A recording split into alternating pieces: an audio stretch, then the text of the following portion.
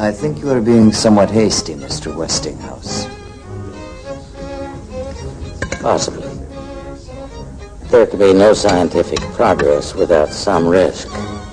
People have been known to risk their lives. What then is my money to that? Do you really sincerely believe in the project? I wouldn't be here if I didn't. What if on top of that $1 million sum, I asked you to pay me $1 for every horsepower we produce? I would agree. We'll put it in the contract. Don't be so quick to agree. You realize that we are talking about countless units of horsepower. And how about Edison? He won't take it without a fight. As long as he is opposed to it, how will you introduce our system? I'll be able to manage it with your patents. The point is, you have truth on your side. Tell me the truth, Mr. Westinghouse. Are you helping me because you believe this will be of value to science and civilization? Or are you in it for the profit? Listen to me, my friend. I'm an inventor myself, but I never forget that without money, I cannot put my inventions into practice. So, what if I do hope to make a little profit? I am happy you got angry. I'm beginning to believe you. Some Swiss cheese and an apple. And make sure that the apple is washed with boiling water. A cream caramel, some fruit, coffee, of course, and cheers, Tesla, to your health. You seem to be drinking my wine.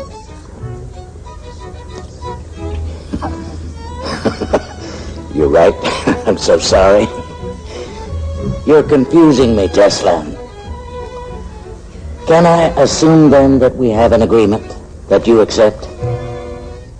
I was joking. What do you mean? No charge per horsepower.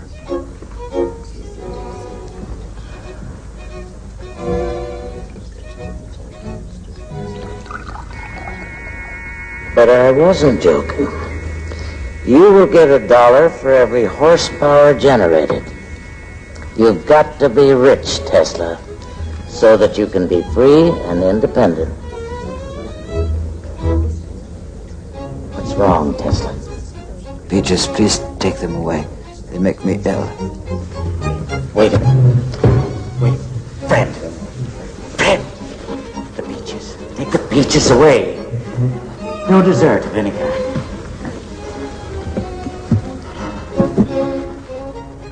I would suggest a short break. Those in favor?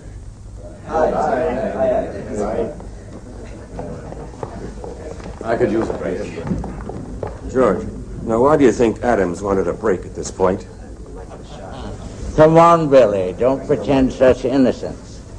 It isn't Adams who is chairing this meeting, but one who is more conspicuous by his absence. And we all know who that is. Oh, yes, only too well.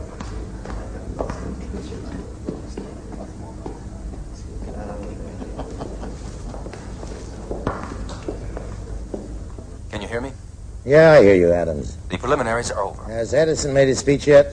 No, George Westinghouse? not yet. Well, call on Edison to speak first, then Westinghouse, and then put forward proposal number 2 and close the meeting. Is that clear? Yes. Yes, proposal 2. Gentlemen, we are fortunate to have Mr. Thomas Alva Edison here in the capacity of advisor.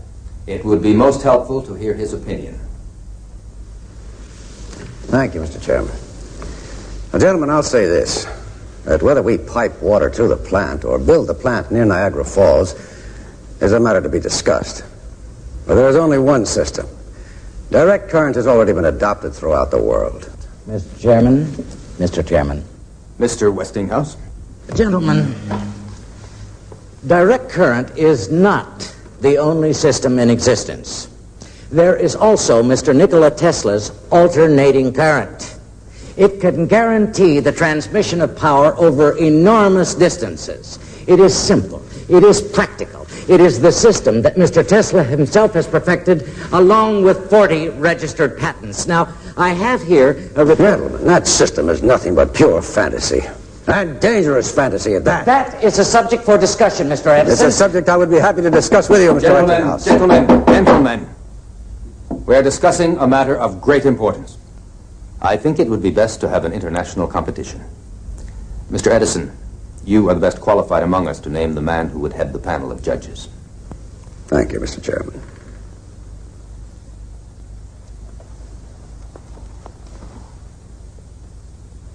Gentlemen, there's only one such man in the world.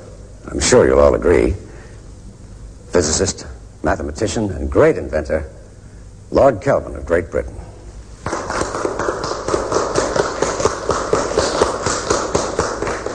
Will the International Exposition in Paris be another triumph for you, Mr. Edison? Well, my electrical current will light up the whole fair. And will your principles be applied at Niagara Falls? Well, I was not aware of the possibility of any other principles being applied. Young man, the whole of Europe uses my system. The whole world, in fact. Well, what about alternating current? Oh, that system shouldn't even be considered. Alternating current is a danger to human life.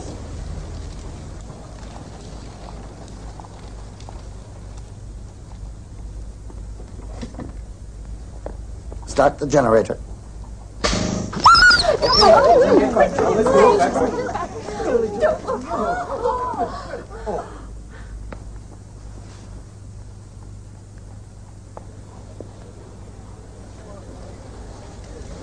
Ladies and gentlemen, you have just seen alternating current in action. Now, it is a cruel fact that we had to kill this little dog. But we did it as a preventive measure in order to ensure that in the future, people will not fall victim to alternating current in the same way. Now, we need devices to help improve humanity, not kill it. Now, I'm going to ask Congress to put a ban on the use of alternating current. Thank you.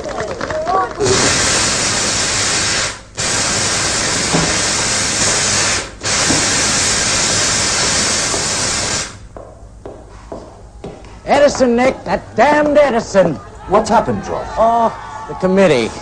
The committee is to be chaired by Lord Kelvin. He's Edison's stooge. That's why he picked him, but listen to this. Alternating current used at Sing Sing. The condemned man, William Kemmler, did not have a painless death after all. The electric current had to be switched on several times. Those who constructed the electric chair failed to calculate the voltage required. Now, isn't that disgusting? Let me take care of this, Mr. Tesla. I'll go teach him a lesson. Let them be, Zito. It's not their fault. George, get together all the people you know as quickly as possible and bring them here. Tell them Tesla is going to torture his guests with electricity. They will all come, you will see. Mr. Enrico Caruso, Mr. Nikola Tesla. Bravo, Tesla, mio caro. Mr. Ignace Paderewski, Mr. Nikola Tesla. How do you do? Mr. Samuel Clemens, alias Mark Twain, Mr. Nikola Tesla. What a pleasure, Mr. Tesla. For all the pleasure you have given me in your books, I am very much indebted to you, Mr. Clemens. I'm glad to hear I have one debtor. Mostly I'm blessed with creditors.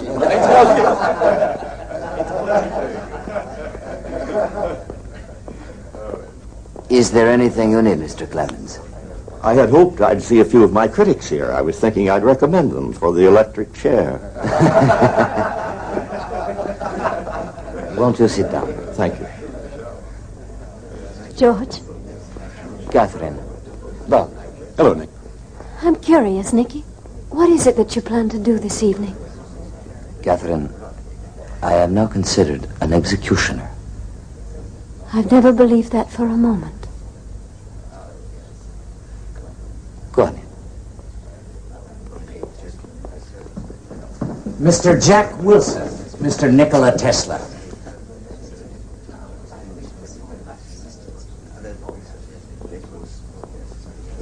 What is it, George? Thank you. No, thank you. No, thank you. I have.